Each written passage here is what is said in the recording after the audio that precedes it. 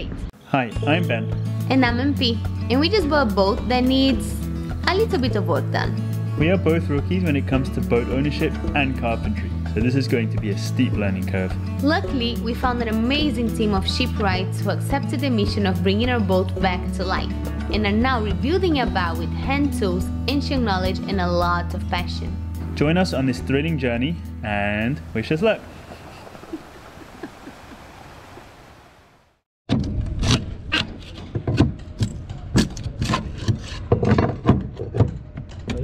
So this is the last time we're going to see this in such a bad shape. So this is where lots of water actually collected over in this corner, because it was like there was no escape for the water here. So this has caused all that to rot. Also there's a few more things in here we want to fix, but for now this over here, let's see if we put out these holes, and these are all going to go away. So where this beam is over there, that's all going to be cut from here to there, and we're going to replace all these planks. But to do that, this has to come off, and we're also going to replace a lot of this bad wood over here. So I'm going to try and get this off in one piece. It looks like it's been nailed on over here without it breaking.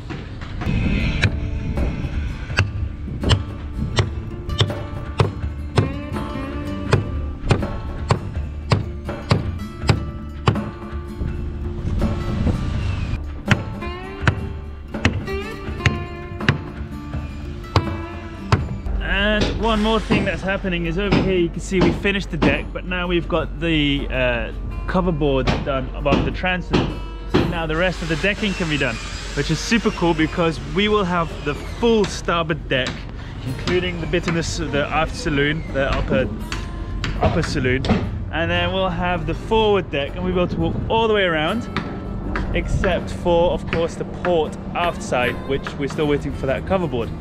But all that is being done today. Right, MP? Right.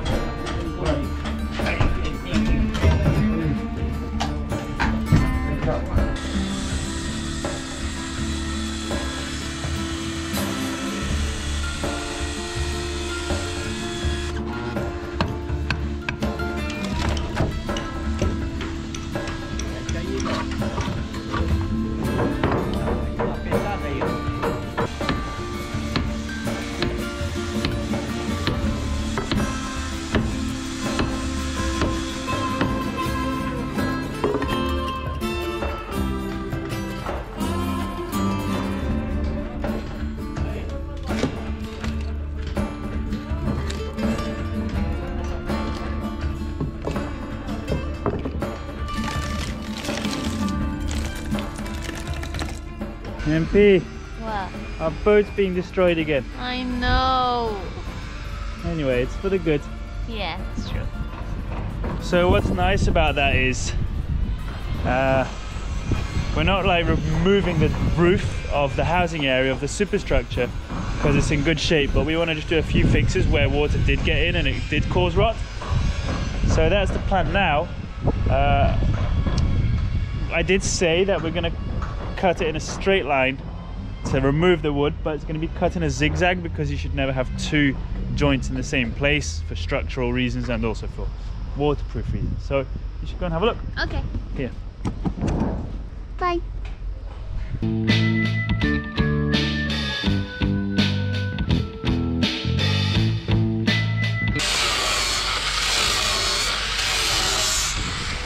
I'm not gonna get too close now because they are sanding the fiberglass, but when they finish I'll go to have a closer look and I'll show that to you as well and explain why that bit is so in a bad shape. So here, if you can see, it goes like this and then there again. That's what Ben meant by zigzag. And the reason why this bit here was rotten, of course, it accumulated some rainwater there, but also because there was a shower over there that was always making this part wet, unfortunately. But now it's getting fixed. unfortunately. While Nez and Nico are working on the window of the pilot house over there, on this side we have more duck planes coming.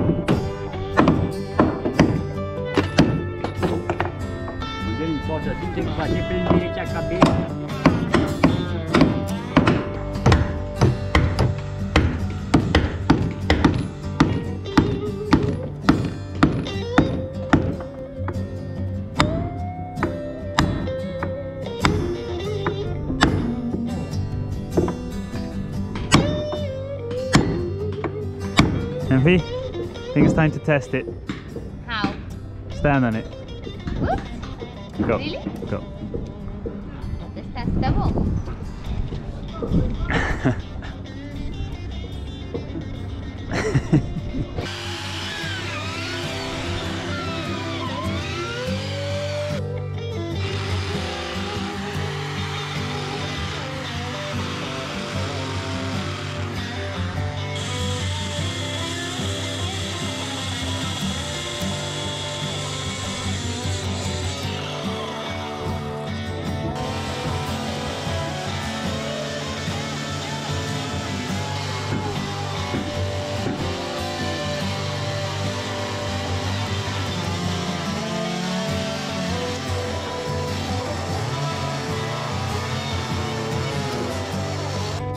Everything is done except for that little gap, but as you see, if you look from close, it has a very funny angle, so that's why the template is taking a bit long to happen, but they're on it. Soon it will be ready, guys.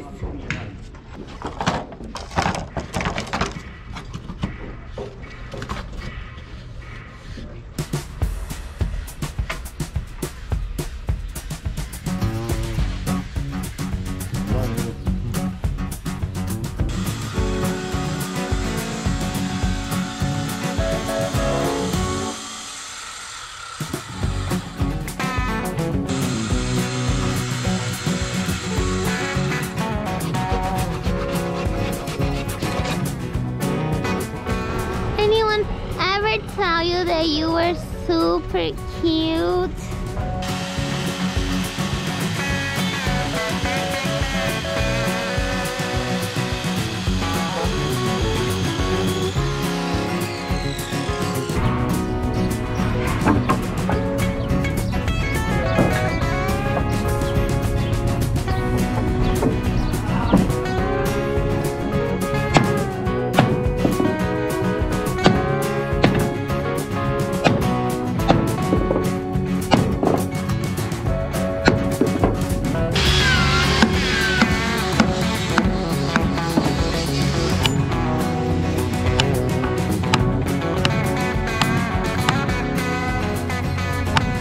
snail meant that starboard deck is now completely ready. So technically we can walk all around from all the way there to all the way on the other side of port deck where the deck starts to be built. But that's amazing that now all this is just deck.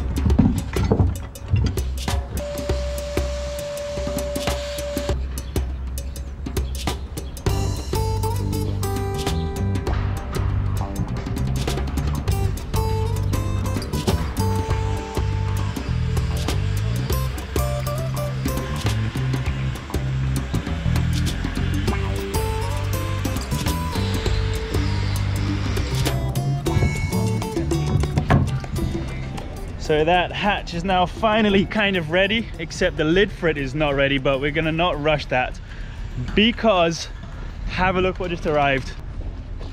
Finally! We have wood!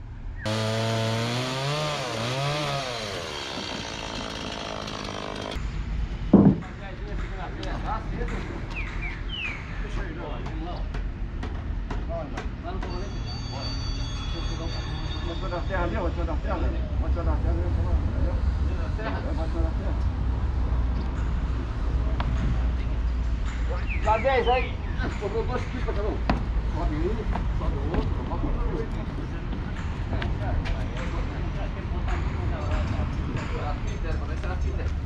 São tudo ao contrário, cara, eu nunca vi. Vai, Neto. Muito de Havaianas. Vai, Nezão. Olha, vamos. Aí. Tá frente, para.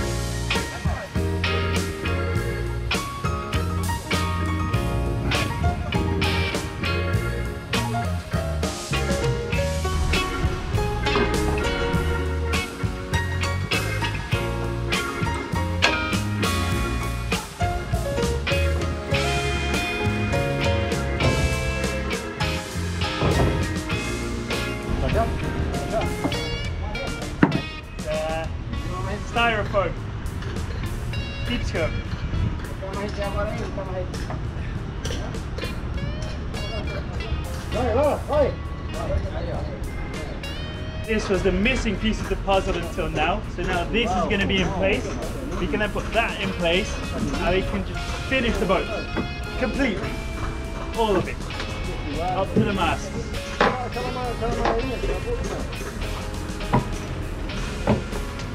And I need to get a tan. Stop filming now. Hey, what happened? Why are you so dirty? This will be, well, it is already, the lid of our hatch that's in the bow that we're gonna use as a storage room. And it's almost ready. You can see the planks here with the little groove in between. The difference is, you can see here, this is the fake groove. That's just for the looks, you see, and it's quite thick. But this, the real groove, is still not groove, that was dark. The real groove is quite thin, so that's what's missing.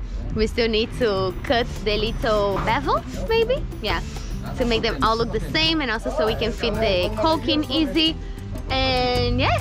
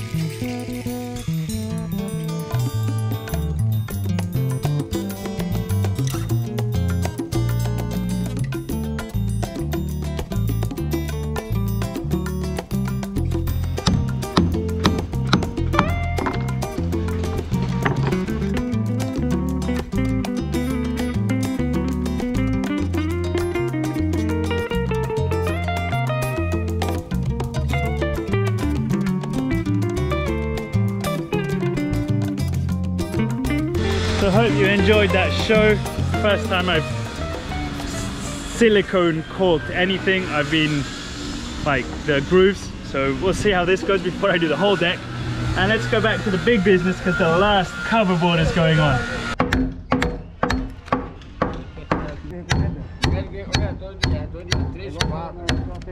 Digamos que dia não tem, aqui ó, a hora sim. Aí, deixa virar. Puxar? Pode entrar. Isso. Agora tu já viu nessa? Tira.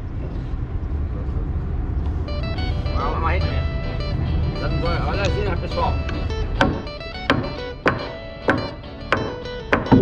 Opa, lá, muito bem, garoto.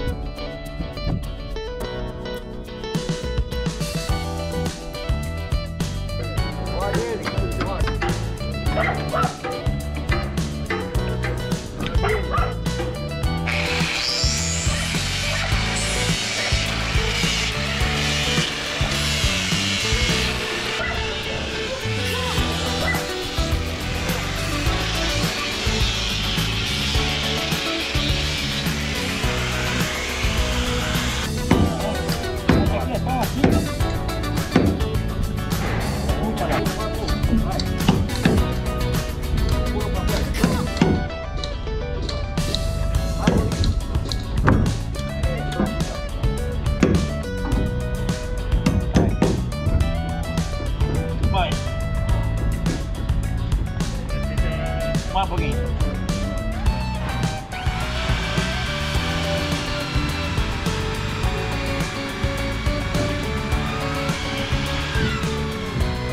The last plank of our covering board is being installed right now, right there. And why is that such an important moment? Because we were waiting for this for so long. We didn't have wood for it. Now we finally have the wood and we can finally make it. And once that's ready, it's not just, oh, okay, the covering board's ready. Nice. that means so much can happen because that's ready. We can continue finishing the deck, for example. We can finish installing those columns. We can come up with a bulwark. Like so much can happen just because that's being installed right now. So this is huge. This is super cool.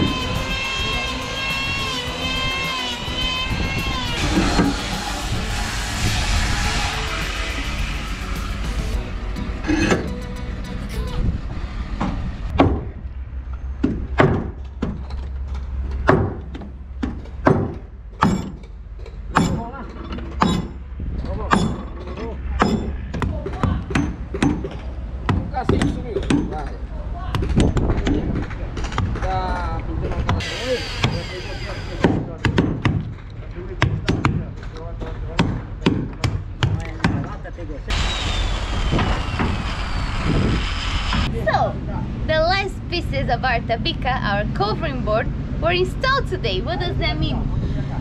Everything's gonna go so fast right now. So the next is the columns for the bulwark, gunwale, bulwark. Yeah, and the deck, and the bulwark itself, and the everything else. And the everything else! It's gonna go so quickly. And I was topless today because it was so hot. And now I think it dropped down to maybe 5 degrees. Nah, is the it? Wind. Yeah, the wind's quite cold. Anyway, it's freezing. And we're all leaving now. It's the end of the day. Tomorrow, the next steps are to just fasten this coverboard onto the boat, and then more of these holes are going to be made, which is probably the most repetitive work of the whole boat. Yeah. Hammer and chisel. But look, follow me. Look out, it's not fastened yet.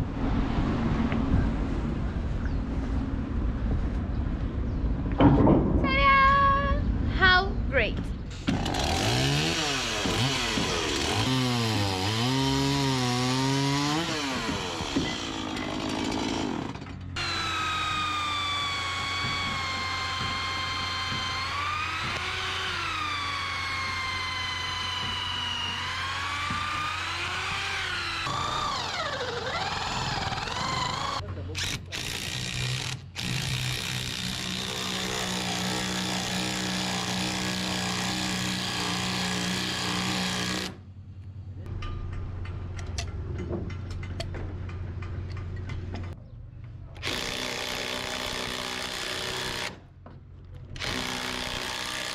So yeah, now we've got all the wood that we need to almost finish, well, at least finish the biggest parts of this boat.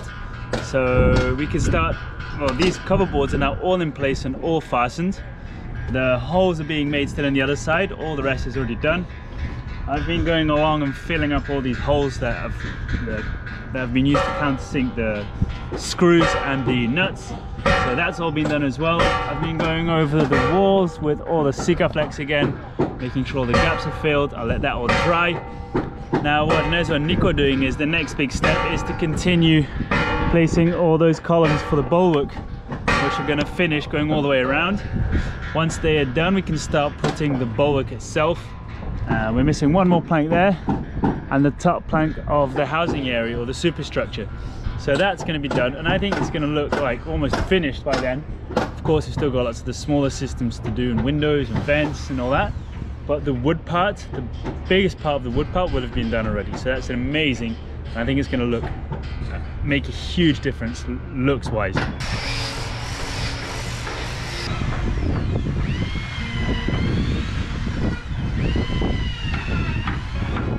to thank the supporters of the week.